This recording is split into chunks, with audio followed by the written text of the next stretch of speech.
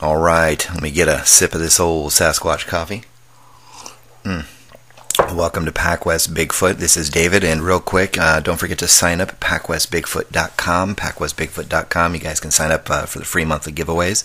This month from Robin Hyatt over at Etsy, giving away some inside. They're blank cards, greeting cards, get well cards, however you want to make that. But they're actually on the outside not empty. They are beautiful, beautiful illustrations of Bigfoot.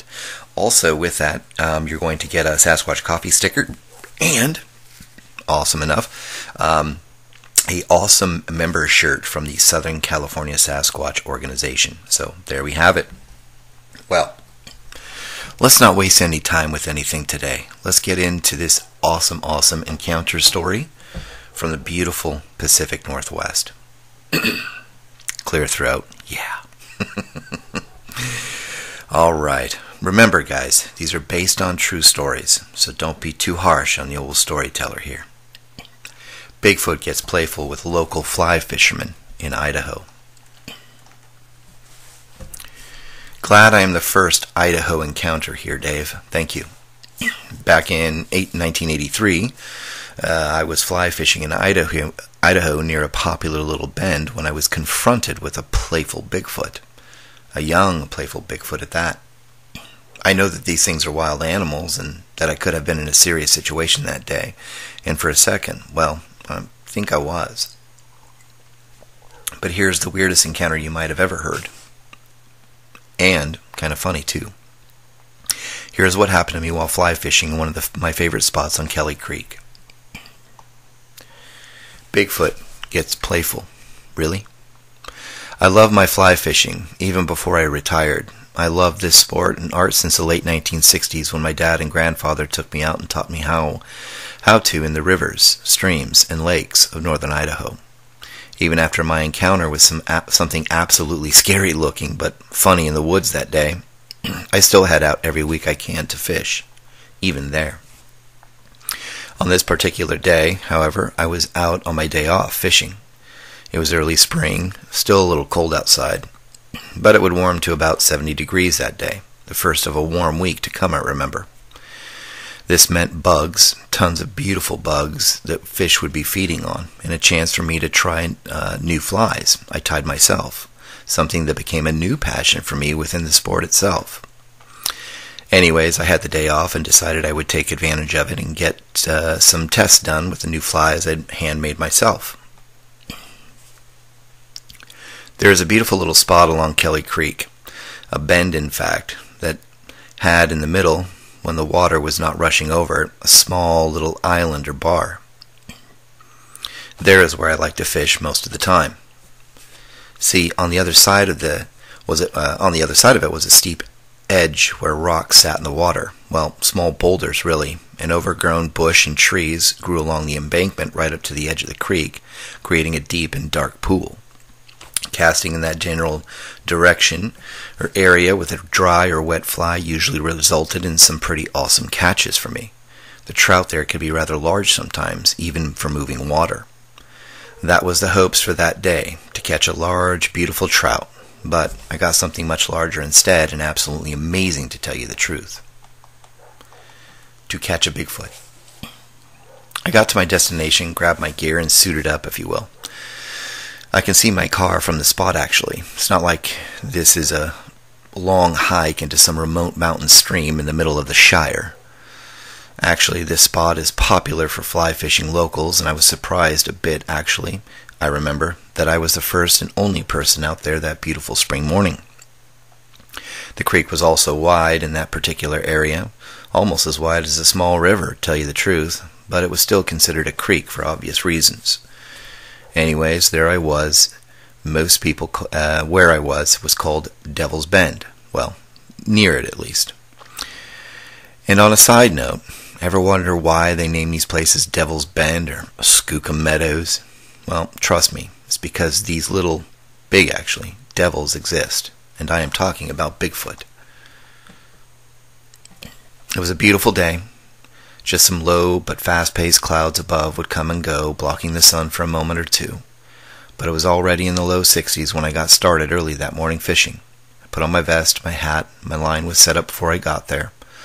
so all I had to do was rig a dry fly I would use that morning. It was spring and bugs were hatching and flying everywhere like I said, so dry fly fishing it was.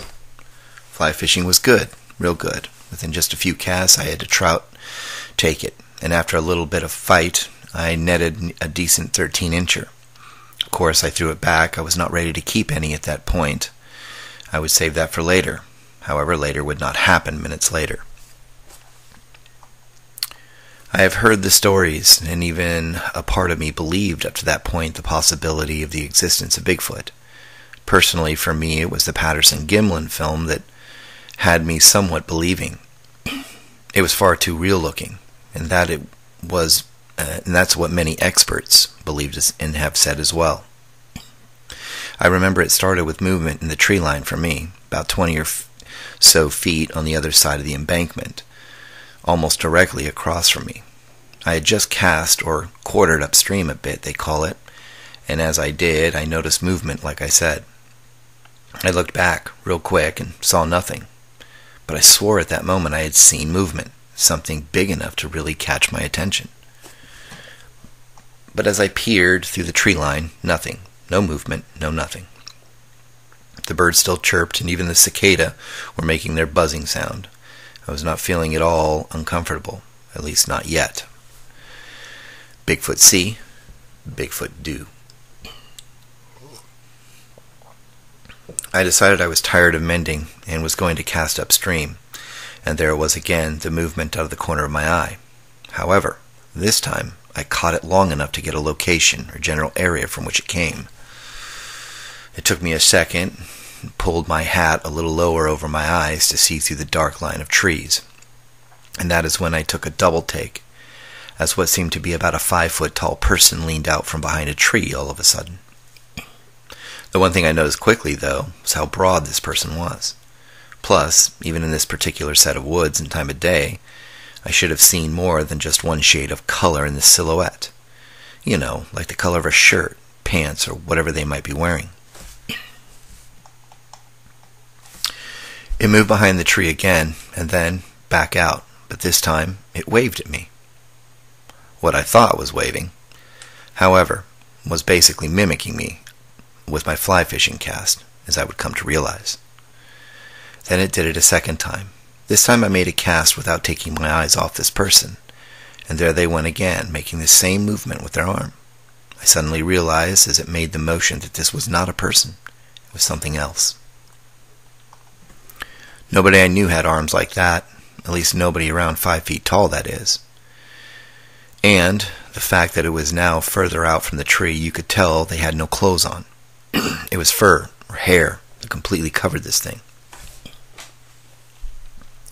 It finally stood out from behind the tree, and that is when I realized I was staring at a Bigfoot. And it must have been a young one. Looking back, it was a young one, as I would hear what might have been its parents minutes later. Besides, it looked young. Not that I had a reference point to base that conclusion upon, but to me it seemed to be young. It had to be. It was slightly hunched over, and there was little if no neck at all, it seemed, even though it would never come out of the protection of the trees and into the light of morning. I could see it plain as day. It was at least 5 feet tall, give or take a few inches, like I said. Its face was dark, and I could not really see the eyes. However, the brow lines seemed large, as if it protruded out over the face a bit, casting a dark shadow over them. Its arms were long, and the hair it was covered in was rather thick, it seemed, but short, and almost light brown in color, maybe even a bit orangish, to be matter of fact. Where the sun did trickle through the canopy of trees, this thing, its hair, well, it seemed to glisten almost, or maybe it just had a shiny sheen to it. It kept one hand on the tree, though, and never once did it take its eyes off me. I felt creeped out, but at the same time, for some reason, I felt like I was okay, like I was not going to be harmed. I don't know why I felt like that, but still, I made no fast movements. Everything I did was almost methodical for the next, what felt like 4 to 5 minutes. I decided to see what else it would do, so I reeled in and decided to walk about 20 feet downstream. It followed me. I could see it as it walked with its knees. Its knees seemed to be bent at all times, and the way in which it took its steps was weird, like it was purposefully walking in a straight line, and well, I guess you could say gliding along instead of walking. Either way, it followed me through the trees. I stopped again, made a cast, and it took one arm and made the casting motion I had. It was getting hotter outside real quick. I wiped my face as well, and with my right hand, and guess what? Yep, this thing ran its right hand over its face too.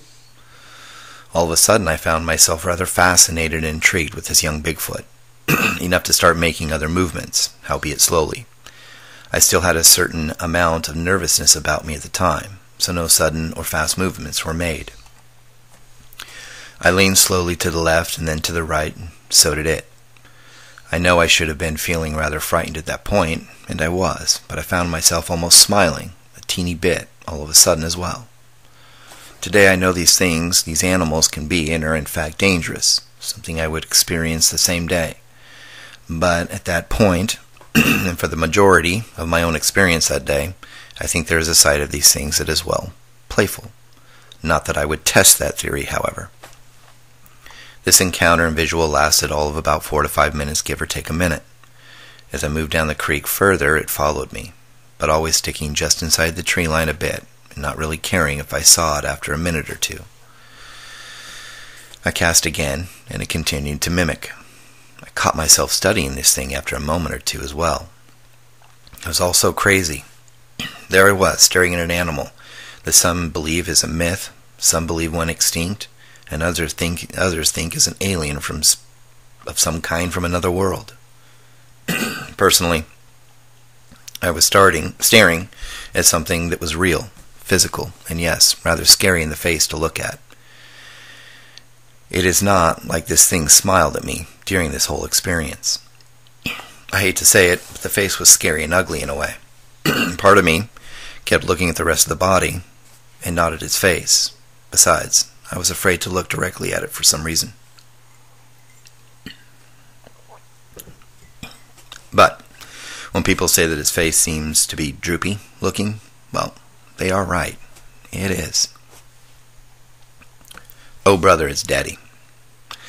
Like I said, this was a rather long experience in sighting. I swear it lasted almost 5 minutes, give or take, but I could be wrong. I never looked at my watch to know. It all ended, though, when I heard from the west of us the sound of a crisp and clear whistle. I looked back at the Bigfoot and noticed it too was looking in the same direction. The next thing I knew, it leaned forward and whistled back twice.